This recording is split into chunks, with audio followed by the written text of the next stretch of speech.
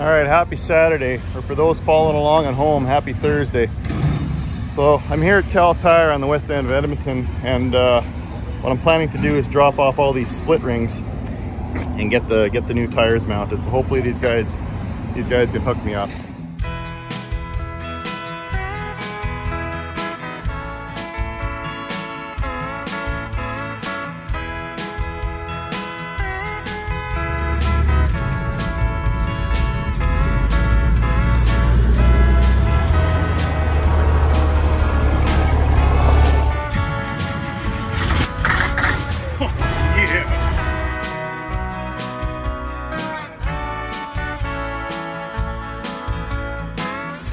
I came to the right place. This guy's been doing it for 30 years, he says. They call him Dr. Tire. And they got the cages all set up and everything. So, an early bird gets the worm. I was lucky enough to get in here before any other jobs. So they go, we don't have any other jobs yet, so we'll get at it and get her done today. So, thanks Cal Tire. You guys rock. All right, so while Dr. Tire's working away on those rims, and yeah, fingers crossed he gets those done today, I figure I'll get working on some other items that need doing to get this truck finished up in time for the Lesco show.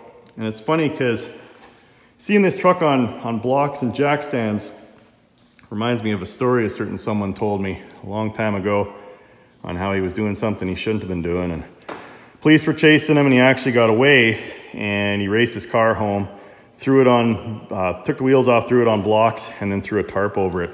And the cops kept driving by real slow going, I wonder if that's the guy, but it can't be because it's on jack stands. So anyway, he got away with it. So thought that was pretty slick. All right, so what am I gonna work on today? Again, I don't have the wrap done yet. They're coming next week. So I should probably get some work done though. I don't wanna waste this Saturday. So maybe what I'll do is I'll get the exhaust and mock that up. Again, I'll have to take it back off again, similar to that handle, just so they can get the gold wrap on. But maybe that's what I'll do. I'll start working on the exhaust. And actually, before I do that, there is one thing I need to do on the trailer. So let's go out there and take a look at the trailer. Yeah, that was a fun weekend going to pick this thing up. I was trying to figure out what I'm going to do for the stagecoach scene to match the Smokey and the Bandit movie. And I was mucking around in the interwebs there, and I found the guy that actually owns the rights to the digital image of that scene.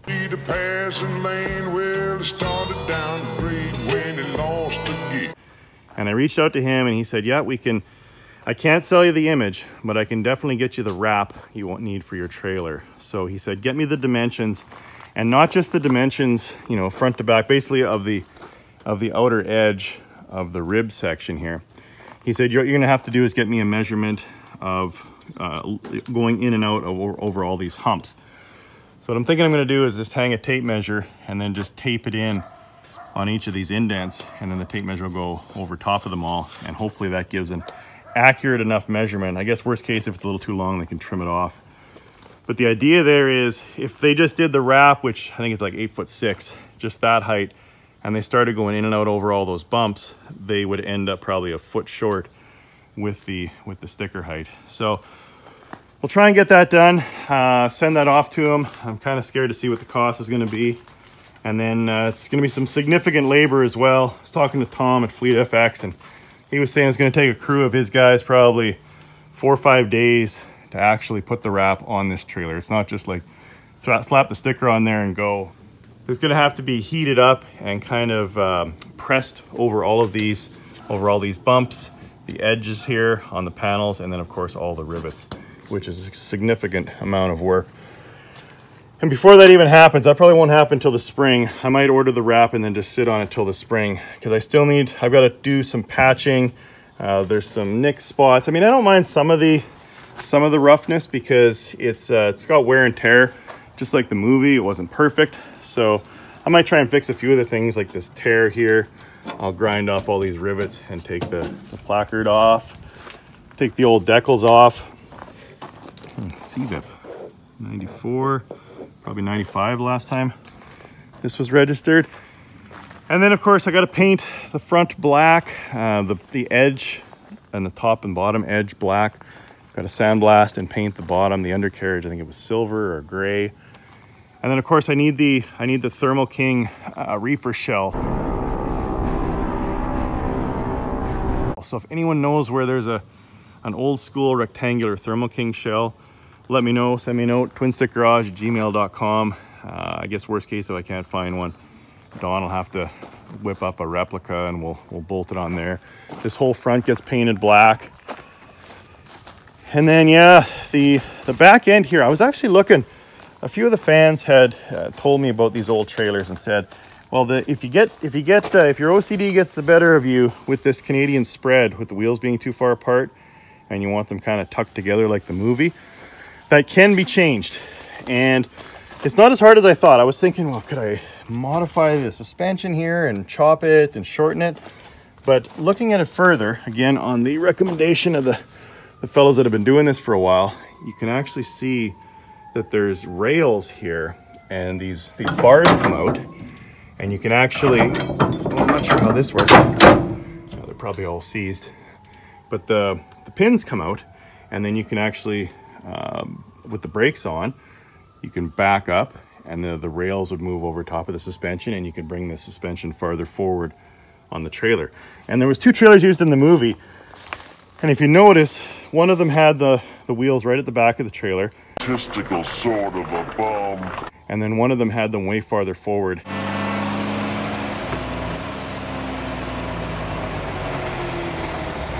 And I think that was probably for some of the stunt scenes and in town, because when the wheels are farther forward, obviously they didn't have any weight in the trailer, but when they're farther forward, you can turn tighter. So I think that's why, if you look real close, you can see the one trailer had them up there. But anyway, where I'm going with this is what a guy could do, if he was so inclined, and I probably will be, is hack off this big bumper, drop this down, and you could take the pins out, and this suspension would just come shooting right out the back.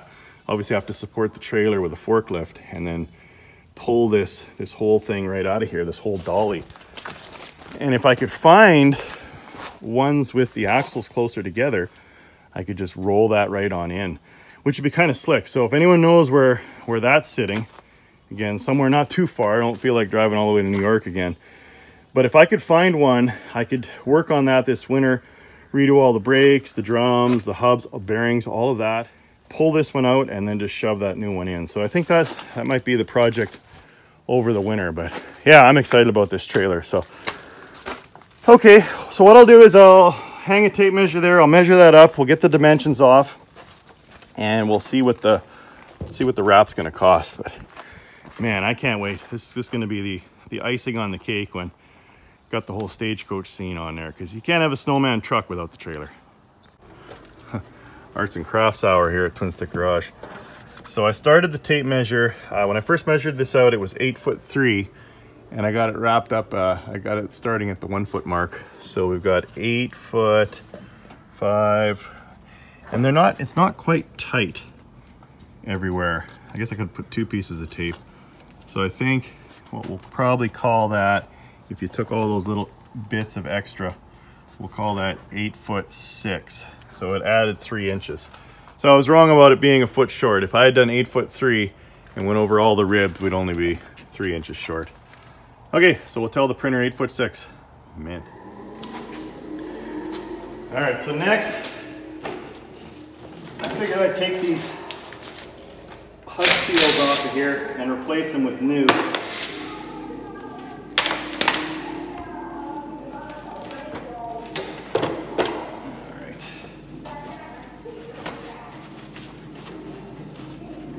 That's some pretty ugly looking oil.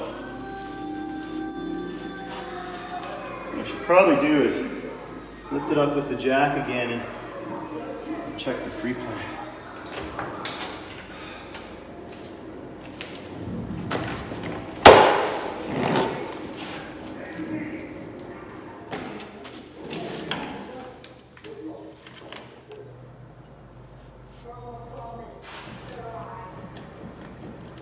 Okay, that's about, let's see, about 4.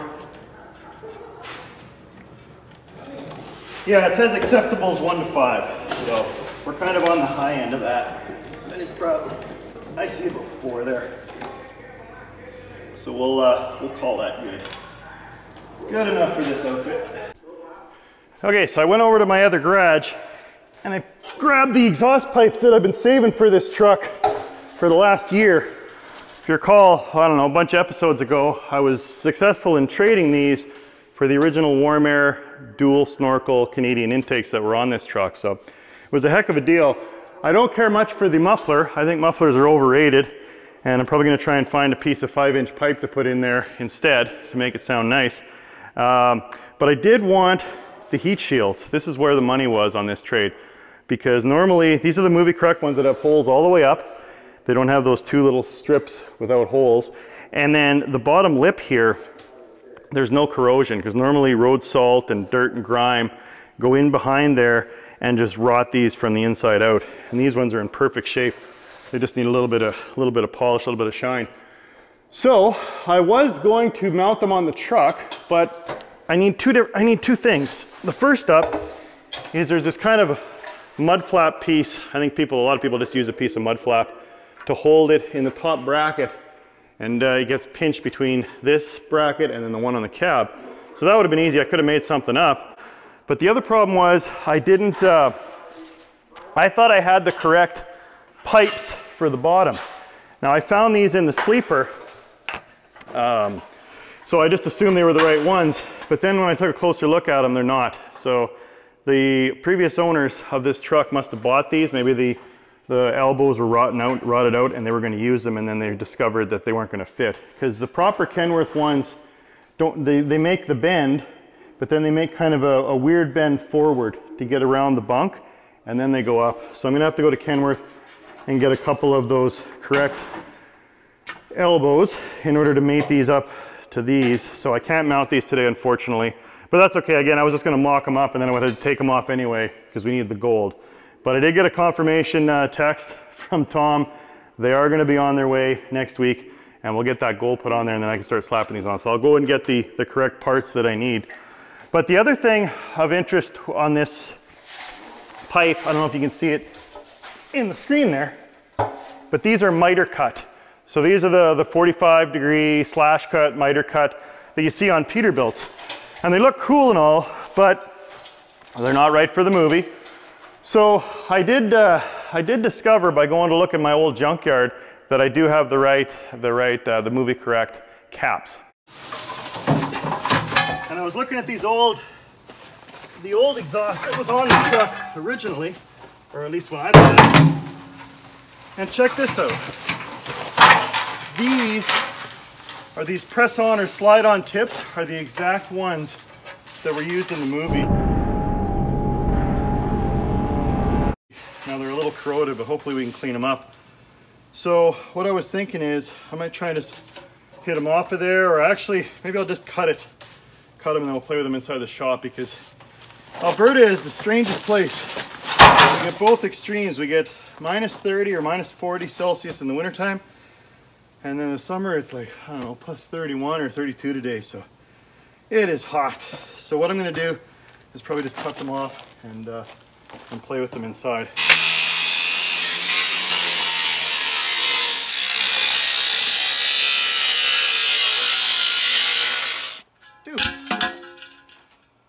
So now that we have those caps in hand, I'm just letting some PB Blast sit on there and soak and see if we can actually get them to separate.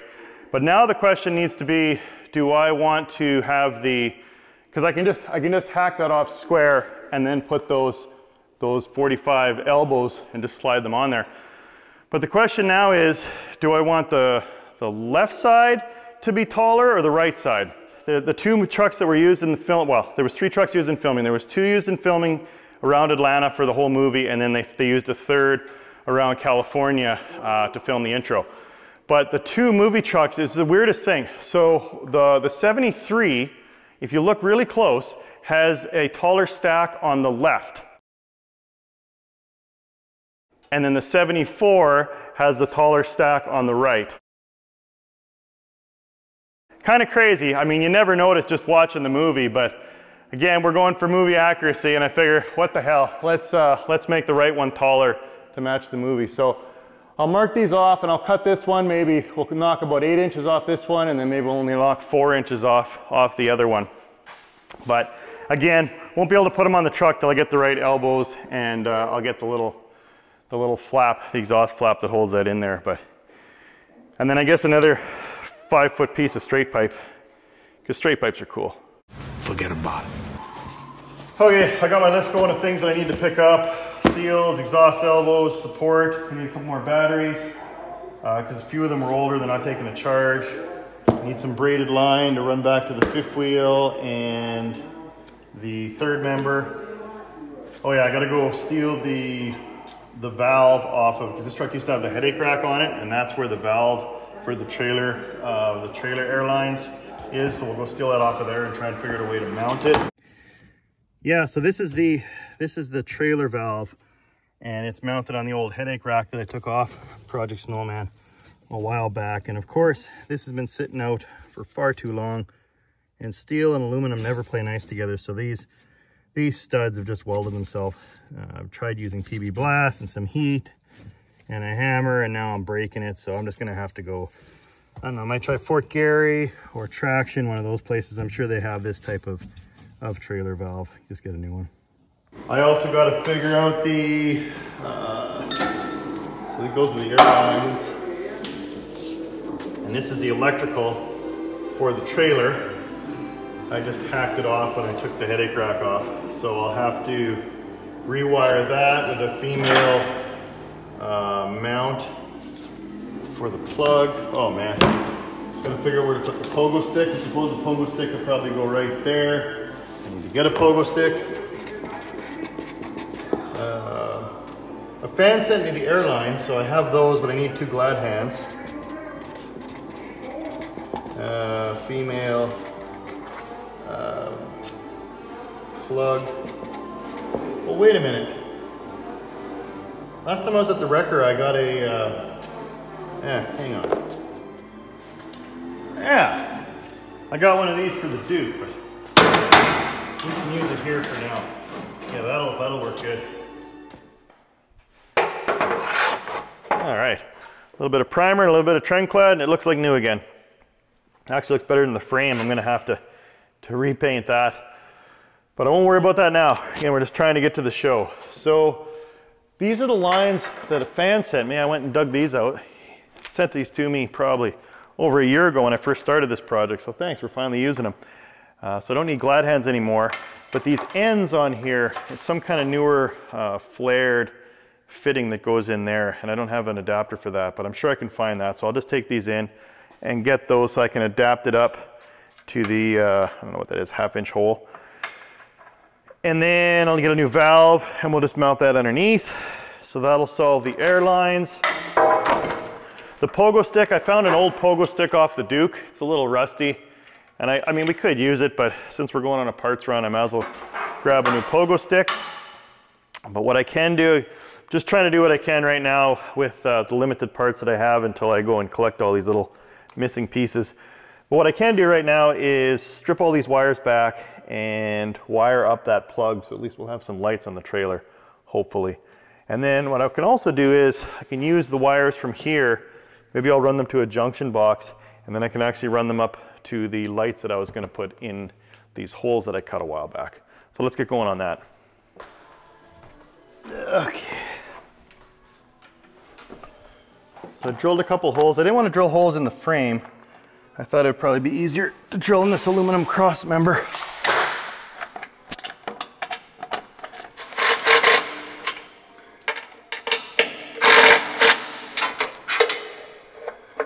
Okay.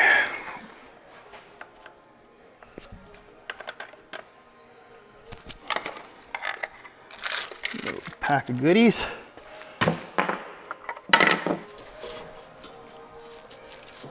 Something like that. Better have a little extra.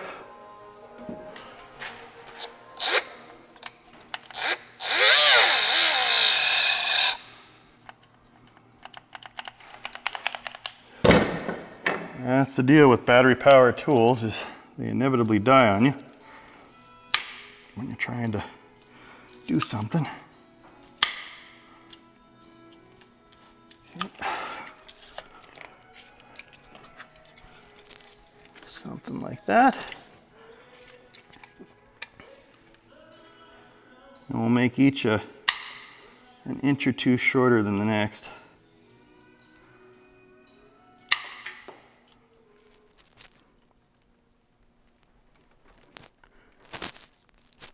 Get on there. Slippery with the flux. Something like that.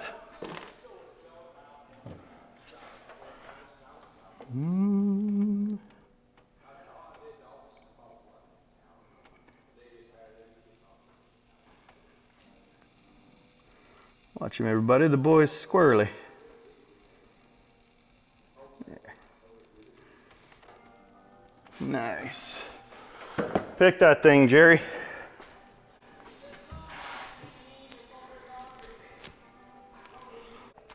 So I'm struggling here.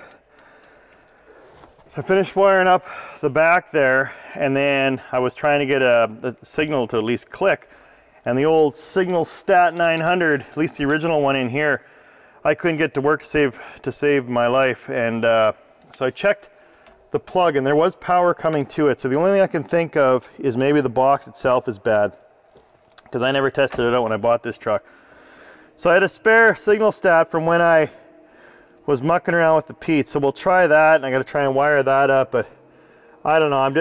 I'm facing a lot of headwinds, like I was saying, and I just got a call from my buddies at Cal Tire, and I guess Dr. Tire didn't think there was any issue with those old aluminum split rims, but I guess some of the other folks there at the shop started sniffing around, and then they invited their safety leader, and he came out and he went, "Oh no, we're not mounting these." So I guess their excuse they were using was they looked at the part number on one of the rims and it didn't match in their little chart. It said this rim was actually a two-piece, so it just had the single ring and the wheel.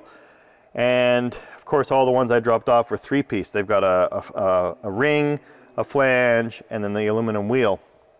And he said, no, the part number doesn't work. So I went, well, how many did you check? Because I got those in a lot of different places from a lot of different people. And he goes, well, we checked the two, but we didn't check any other ones. So I asked him, I said, well, maybe check the other ones and see if the numbers, you know, align with your chart. And if they do, go ahead and air them up. At least I get two steers, because I could put the 24.5s on the back to try and get to the show. But man, they're pretty reluctant to play with those old split rings. It's funny though, because Dr. Tire didn't seem to have an issue. So we'll see what old Cal Tire comes up with. But I don't know guys. I'm running out of time. I only got a few weeks left to try and get this truck ready, and it's pretty far from roadworthy, so we'll see. But I'm not holding my breath. I guess worst case I'll take the Pete and bring the trailer and a bunch of Coors, and you're welcome to stop by and say hi.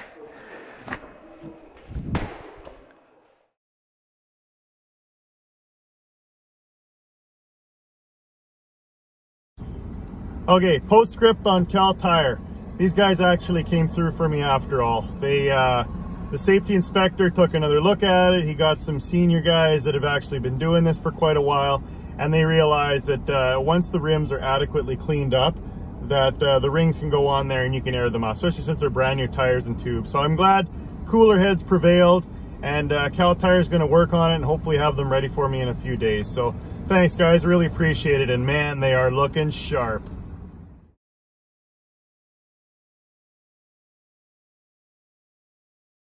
Click the Twin Stick Garage logo to subscribe, and be sure to comment down below.